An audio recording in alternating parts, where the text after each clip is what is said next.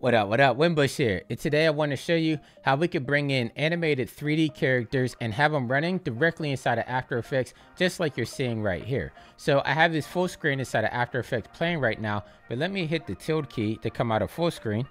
And as we can see now, we're inside of After Effects. So everything's inside the timeline here. And if I stop this and actually click on my character, you can see if I come down here, I can rotate it and everything is just working in real time inside of the viewport. Now, of course, to get that playback, you have to RAM preview it, but I thought this was really impressive that I was able to get this density and this quality playing inside the After Effects viewport for a character rig. So let's get right into how we can set this up. So to get started, I'm going to be using Mixamo. I'm sure most of you out there are familiar with it by now. We're going to use everybody's favorite, the ninja character that we have right here. And I'm just going to come over here to animations and let's pick out a different one. Before we had it dancing, but let's do maybe like a point animation. I like this one right here, the charge one. So I'm going to select this one. And there we go. So charge. So he's going to be pointing at the character or pointing at the camera, whatever you want to call it. So I'm just going to pause it and then we're going to come over here in the top right and I'm just going to hit download. Now, nothing too fancy here. We're going to download as a FBX because that's the only options that we have anymore. I wish we could do GLTF, but you know, we have to work with what we have to work with. I'm going to do it with the skin and I'm just going to do it at 30 frames per second. So now I'm going to hit download and we're going to wait for that to download. Now, we can't bring FBXs directly into After Effects. We have to make it a GLB or a GLTF file. And there's an easy way that we can convert that absolutely free. So you might not have seen this coming, but I'm actually using Blender to do the conversion. The reason I'm using Blender is because the GLTF 2.0, it works really great for what we're trying to achieve here. So to get started, I'm just going to select everything over here in my outliner in the top right. I'm going to hit delete. And then I'm going to come over here to file, come down here to import, and then I'm going to import in FBX.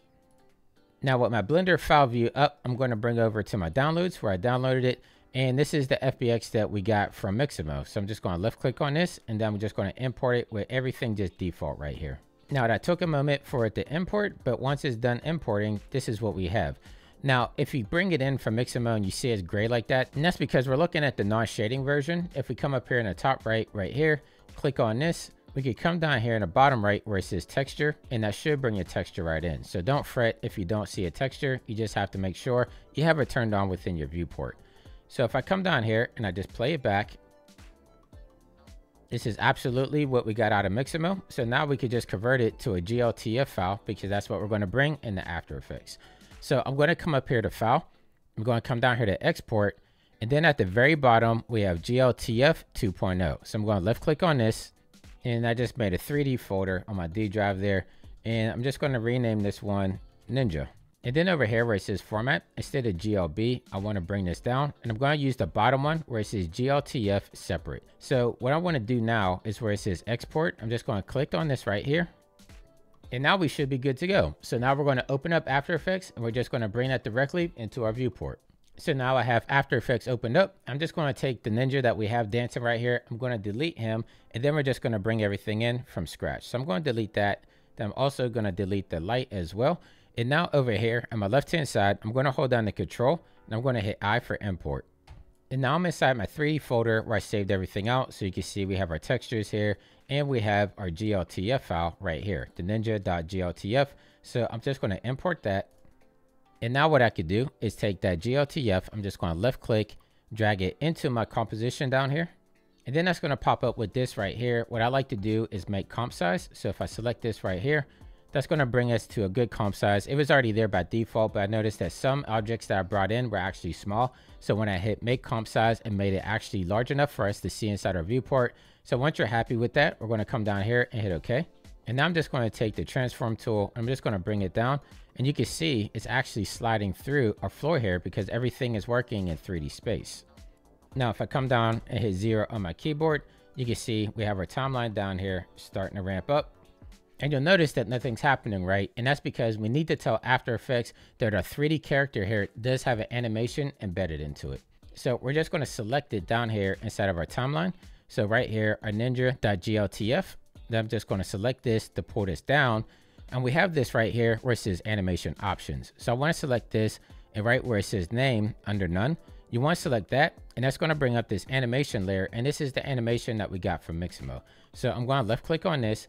And you'll see that our 3D file actually moved down here inside of our timeline. So I can actually move this up just a tad bit. Now scroll this back up. And now if I hit 0 on my keyboard, now you can see the animation's playing, and it's playing back pretty fast here. Like, I know I have a pretty beefy computer here, but right now as we're seeing it, that's playing back in real time. Like, it didn't take much time to RAM preview or anything. Really impressed with how everything's running inside the viewport. Now you'll notice that we don't have any shadows or anything down here, even though we have a 3D floor and we have a 3D character. So if I come back down here inside of my timeline and I right click and then come down here to light, what I typically like to do is add an environment light, but feel free to add any type of light that you want to. But I'm just going to go with environment light. And then also you want to make sure cast shadows will be turned on. It's going to be off on default if it's your first time opening it. And then I'm going to click OK. Now you can see everything's affected by the light. We have our shadows down here and everything is looking really nice. So if I come over here at the bottom where it says 3D render and I left click on this, I want to come down here to render options. And this is where we're going to have some render options for our quality. So it's not going to look clean like mine unless you mess with some of these resolution settings. So where it says full resolution, I'm going to double it because I do have a lot of RAM. But not only that, we have to bring up the render quality. So I went to about 200, but I have a lot of RAM inside this computer, so I could go pretty high and not get any type of feedback. So you can see if I go up to 200, now we can see we're pretty clean. And with the preview turned on, we can see exactly what's happening as we go through these settings. So if I wanted to get crazy, it'd go up to 300, which isn't necessary. I'm still getting instant feedback, but let's go down to 200 so we can RAM preview it. So I'm going to hit OK. And let's say that before we actually hit the RAM preview on there, if you want to just see what a draft looks like, if you come down here to where it says draft 3D, you could turn this on. That's going to turn off the shadows and everything again. And then you can hit 0 and that's going to give you a faster playback. So you want to make sure you turn that off before you render. But if you just want to see what it plays back like inside of your viewport, that's the way to do it. Now, if I select the character, we're going to get a 3D transform tools down here, of course, so I can move it around on the Z axis like so.